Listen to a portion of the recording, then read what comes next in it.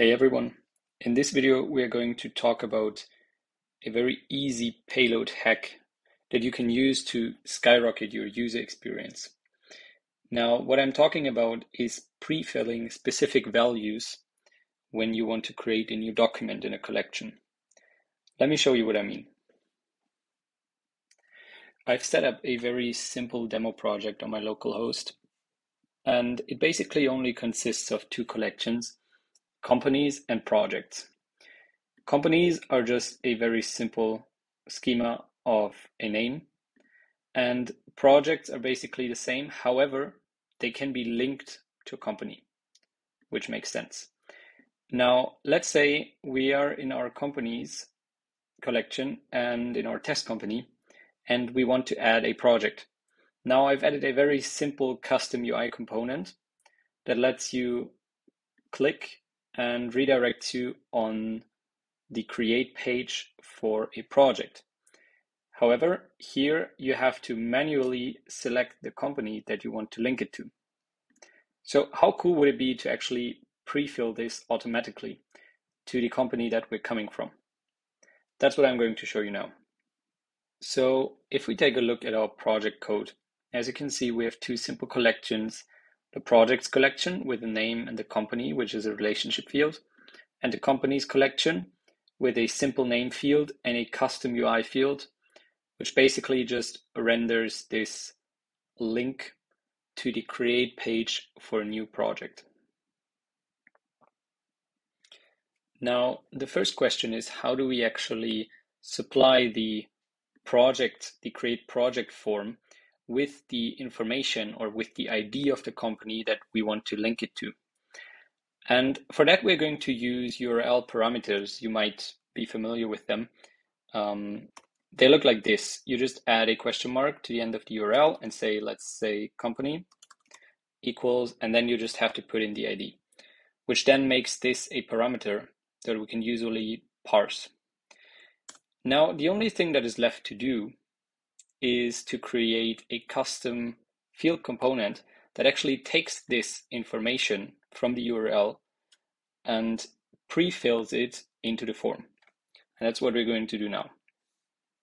First, I'm going to the projects collection, and what I'm going to add is a custom field, which I'm going to call prefill company.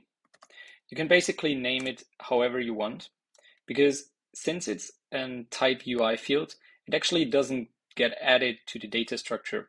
It basically just lives in the front end.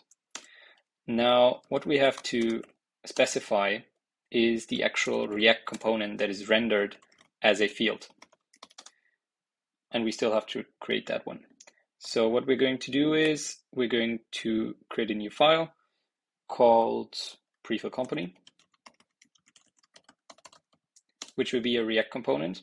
So I'm using the RFC shortcut from React functional components to just create a boilerplate component. And we're going to add this as the field for the prefill company field. All right. Now, what is still missing is the logic for this component. The first part is parsing the information that the URL contains. For that to happen, I'm going to paste in a very simple code snippet that you can find down in the description, which basically uses the use location hook from React Router DOM. Still have to import that.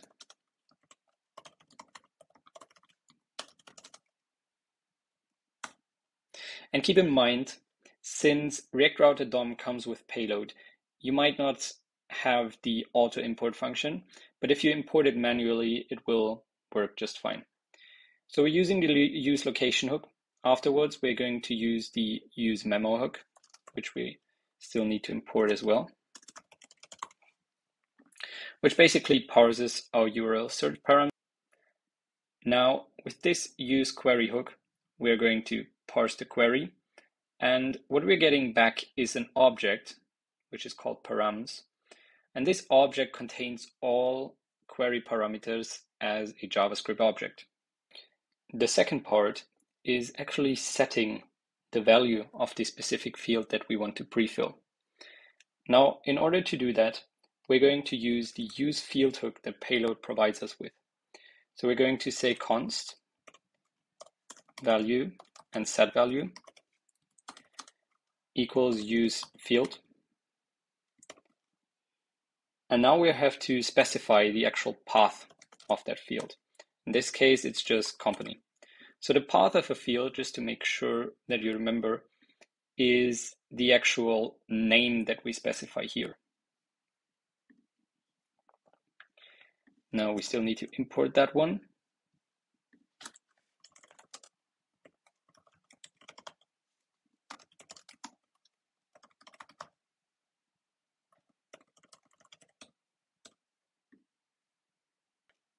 Now, last but not least, what we have to add is a use effect hook that takes the parsed value, checks if it exists. So we're going to say if params.company doesn't exist, then we're just going to return and do nothing. But if it exists, we're going to use the setValue function and set our field, which we specified before, to params.company. Okay, and we can get rid of the return statement since we don't want anything to show in the end, so we can just return an empty string.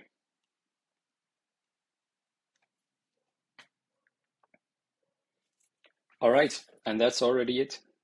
Now, to test out our new functionality, we're actually going to modify our Add Project button to include the ID of the company that we're currently editing. Now, in order to retrieve this ID, we're going to use the use document info hook, which Payload provides us with. So we're going to say const ID equals use document info. And I still have to import this one. It's imported from utilities though. Utilities, sorry. All right, now that we have the ID, the only thing that we have to add here is a question mark. And since this is a template string, I just say $ curly braces and say company ID. And obviously I have to add company before that. Now, this basically adds the current ID of the company as a URL parameter company to the link. If we go back to our demo project now, click on our company and click on the Add Project button, the platform actually crashes because I forgot to import use effect. Obviously, I'm going to import it now, use effect, refresh the page. All right, so if we go back to companies, to our test company and click on Add Project, as you can see, the company attribute is pre-filled. Now, in this case, obviously, it's a very simple example, and it doesn't take a lot of work to just select one company. However, if we're working in a much more complicated and complex environment, and you have maybe 2, 3, or 4 fields that might make sense to pre-fill, this is really going to save the user a lot of time while creating new documents. If you have any questions about the implementation or anything else, really feel free to let me know in the comments. Apart from that, take care.